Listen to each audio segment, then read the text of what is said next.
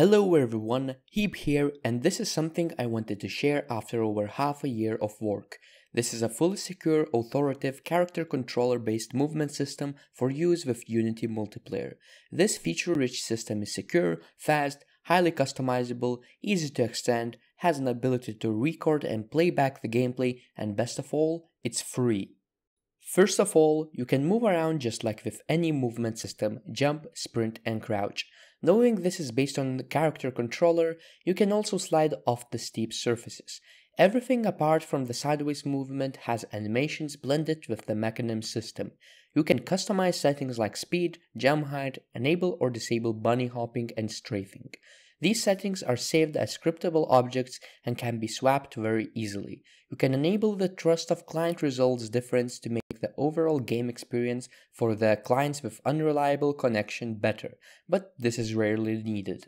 The system is secure. The server decides where the player is and the player just predicts. As you can see, this wall was only spawned on the server. The client does not see it, but because it is on the server, the client cannot go through.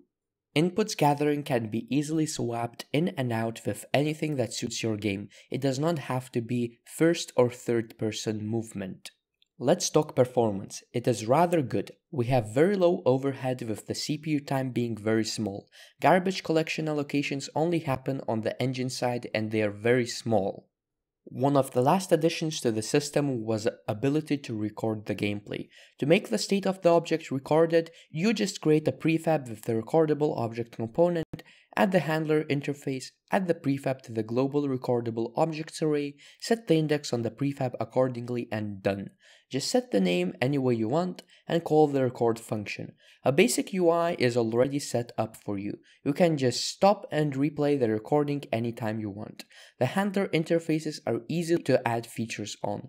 Just create a script deriving from any interface like base recording handler, override the methods, call the base class functions, and done.